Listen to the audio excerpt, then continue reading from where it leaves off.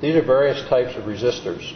A quarter-watt resistor and a half-watt resistor, which is slightly larger, dissipating more power, and color-coded to indicate the value of the resistor. In the center we have potentiometers, which have 3 leads. This component is called a trim pot that allows you to trim or adjust a resistance by inserting a very small screwdriver and rotating a screw mechanism in the potentiometer that moves the wiper along the total resistance across the 2 end leads. The rotary potentiometer, again, 3 connections, but in that case we have a rotary connection. And then finally on the right hand side here, this is a dual inline package that contains a number of resistors. What about colors? Value of a resistor? We look at the 4 colored bands on the body.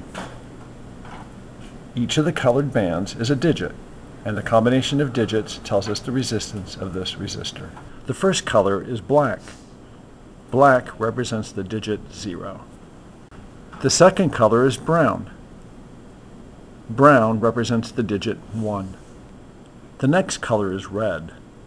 Red represents the digit 2. The next color is orange. Orange represents the digit 3. The next color is yellow. Yellow represents the digit 4. Our next color is green.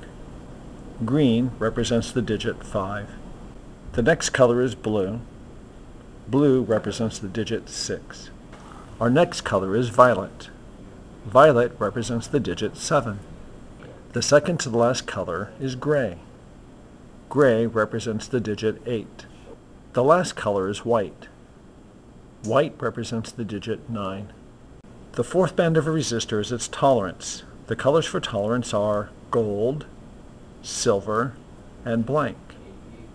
Gold is 5%, silver is 10%, and blank is 20%. Let's put this all together now.